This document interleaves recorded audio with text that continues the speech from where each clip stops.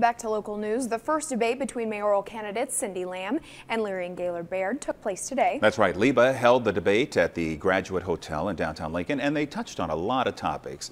New at 5, Channel 8 Eyewitness News reporter Kennedy Stillwater. She was at the debate and joins us with the details. Kennedy.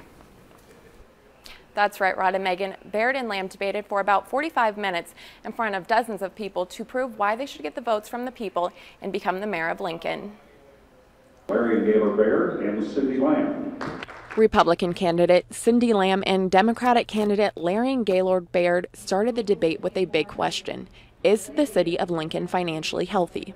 With both Baird and Lamm on the city council, they have some different insight and ideas on how to better the city. We do need new fiscal policy. We do need to embrace free market principles, and we do need to invite an environment where every individual and business has opportunity to succeed.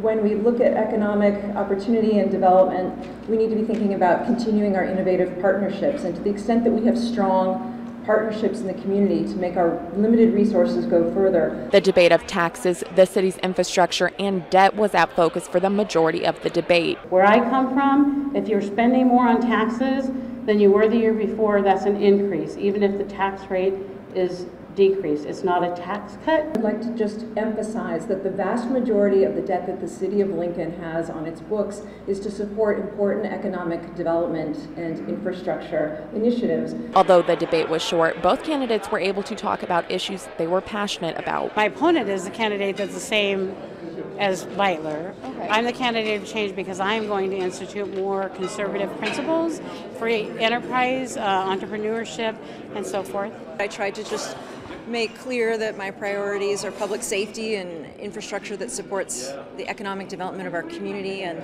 we didn't get a lot of time to talk about quality of life measures, but those are important as well. Lincoln's general election is May 7th. No word on when or if there will be another debate between the mayoral candidates. All right, Kennedy Stillwater from the newsroom tonight. Thank you.